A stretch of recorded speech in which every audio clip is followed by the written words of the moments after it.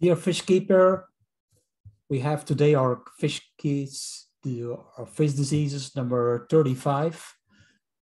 Well, we have regular cases I encounter in my work as a flying fish doctor. And it helps me to collect some data and details for you that might help you to learn to identify fish diseases, because that's part of my purpose if the work I provide here on the fish disease cases, that you try you to understand how to diagnose fish diseases and what is the best way you should develop a treatment and how to start a treatment. So I'll share you my screen. In this case, it's about, well, a Platy. The Platys had ick or white spot disease. Golden leopard was the strain. And the thing what was reported to me, hey, look at the Platys. They are swimming very strange. They're hanging, some on the bottom, some on the surface, and some are clamping the fins. And particularly, I'll show you here, on the next one here, you will see here one coming and clamping the fins. And that clamping of the fins is something which is typical. Here, you see this one here and this one there. That means the fish is suffering from something on the skin, which is bothering them. Something that is, well, the fish is not itchy yet. It's not scraping. See, maybe some will do it if you watch it closely. But the fish are acting very funny. Look, that's particularly this one here on the top. Let's go back here. Here, like this one here. That's a typical sign of something that is troubling. And if you would have watched very closely with a light bulb or a flash lamp, you might have seen some white spots on the fins and on the skin. But this fish, this kind of coloration type of Platy is very difficult to show you the white spots. So the thing you can do is take just the skin scraping, just that skin scraping here at a magnification of 50 or 100 already, you can see this big parasites moving around. Here it's at 200 magnification, and you see clearly the white spots. Xiphophorus, you see the white thing inside is the nuclei.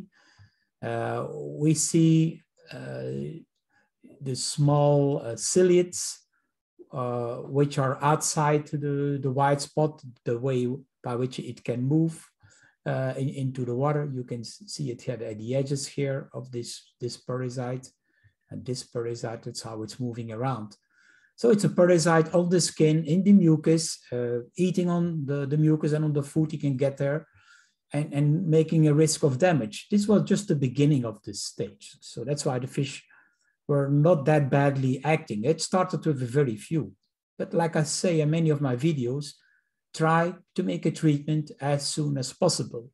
And I will try to explain this with my Dr. Bassleer anti-ick methods. And the first thing you must think about, do partial water changes, because that also removes a big part of the parasites which are floating around in the water and causing a risk of infecting more varieties of fish. Raise the temperature, because it will speed up the cycle of the parasite. If you fish can accept a temperature of 32, 33 degrees, so high, that even controls the reproduction of ick. So it will slow down or even kill the white spot parasites, Xiphophorus multifidus. So that can be a help, but not always a good solution when the fish have damage. Bacterial infections can increase, so the fish have to accept these high temperatures. But if you do already a few degrees, that certainly helps in the treatment.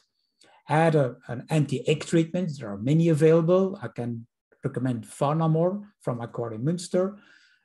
Follow the directions, because it's important that the instructions tell you that you have to retreat on a regular basis, so you have enough medication to kill this during the cycle of that parasitic infection. Use our Dr. Bassleer Bifish food Matrine. Don't use any other food. I use it during 20 days, so the fish has accumulated enough matrine and oxymatrine inside the mucus in the gills, on the skin, so it can repel. It's like a repellent, repels the parasites, or the parasites cannot reinfect. So this is a help next to medication. Or biofish food is no medication. It's a help for the fish to protect himself. If you have a chance, siphon off the bottom 2 times a day, in the morning and in the evening, to remove the parasites. So these things all help you to control. And we developed, therefore, our Dr. Bassleer anti-ick method, which I explain here on the diagram. See, the parasites are on the skin, and they reproduce within 7 days, depending on the temperature. The higher the temperature, the faster it falls off, and it accumulates. Let's go back. And then it really affects the fish. Medications kill this baby ick with Phanomore for freshwater and marine, Protomore for invertebrate aquaria, marine invertebrates. So this kills this parasite, but still it does not kill any of these big parasites. They can be removed, the big ones, by siphoning the water, by using a filtration with like a diatom filter, with a filter pores smaller than 300 mu. A UV lamp kills the parasites, so particularly if you have a central filter, the central filtration must have a UV when you have connection with different fish tanks, so it kills the parasites going through the UV lamp. Raising the temperatures to 28, 26 degrees speeds up the cycle, and siphoning of the water, like I explained you, this helps to remove the parasites, things like that. So this brochure is available on our website, bassleer.com. You have here the link, and that might help you to do this treatment. So this was a fish case on about the white spot disease on a platy. And I have certainly more cases about other parasites, bacteria, and diseases, because I encounter that every month during my work as a flying fish doctor. So stay tuned and become a good fish doctor by using a microscope and making sure you detect the problems in the beginning stage of the disease.